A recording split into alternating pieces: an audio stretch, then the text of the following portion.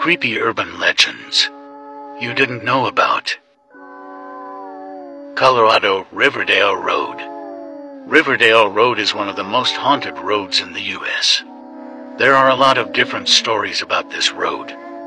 There's stories of a phantom Camaro with one headlight out, a woman in white, street signs with dried blood that change day to day, and bodies seen hanging in the trees during the full moon. A man lost his mind and burned his mansion down with his family inside. The gates to his home. They call the gateway to hell. If you're brave enough to get out of your car and go through the gates, there's an underground chicken coop with strange writing that was used to summon demons.